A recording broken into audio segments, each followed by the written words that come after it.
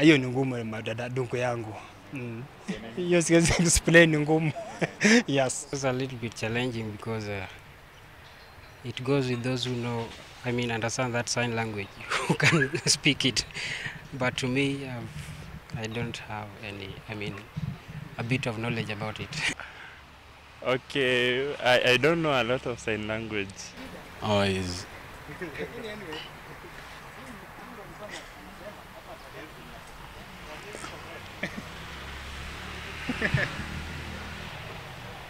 This actually gives a hint as to how most Kenyans are unaware that there is a group of persons in the country who communicate in a special way. And this is actually how you describe President Uhuru Kenyatta to a deaf person. Our President, His Excellency Uhuru Kenyatta, his sign name is a U, because when you're spelling his name, it's H-U-H-U-U-H-U-R-U.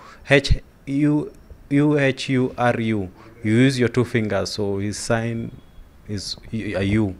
Interaction with those who are deaf is a challenge and has forced many to attend classes to master the sign language. But what if you could learn basic sign language without stepping foot into a classroom? Meet Hudson Asiema, who is an IT specialist, software developer, app developer, and is also deaf. He has developed a software and an app to aid anyone learn basic sign language in Kenya with a basic sign language dictionary. Here is why he created the app. The reason why I developed it was because in Kenya right now, we do not have any platform where sign language is documented online or offline. So I developed it so that we have different applications that can be used to showcase the language. Just like you have dictionaries and different materials in spoken languages, this was one for sign language. Developed late last year, financed by a grant, he won in a competition organized by the ICT Authority. Asiema has created an application for 3 platforms. First, the Kenya Sign Language Online Plus, which helps you learn basic sign language using a computer or a tablet on the net. For the online, it's for towns and people who have access. But the content of the material is the same language, the same infrastructure. Online version is available on the internet. It's available on different application stores, and you can get it on the internet. The second is the Kenya Sign Language Fingerspelling, a downloadable free Android app. This helps you learn how to count numbers and spell the alphabet letters.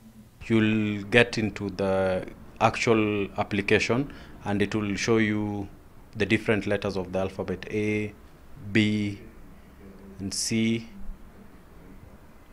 and also D. Or you can choose to do the different practice. For example, you can press on any of the letters like K, and then it shows you what the sign is. To date, more than 500 people have downloaded the app. To make it fun, you even have a mini quiz to grade your performance. And because not everyone has access to the internet, Asiema has also developed an offline version, a basic sign language dictionary software. This comes with preloaded videos to show you how to describe words.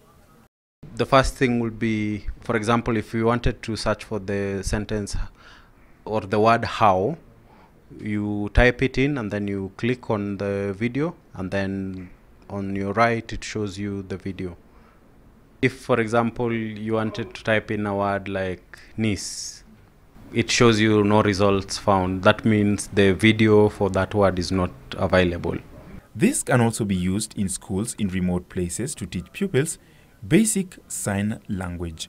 Asiema says the software could be preloaded in the laptops that the government plans to offer school-going pupils.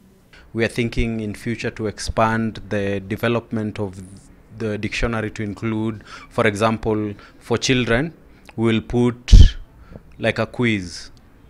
So, for example, it has different pictures asking what is the sign for father, and then it gives you different options or choices that you can look at and decide which is the correct one. And that will be a fun way to help children.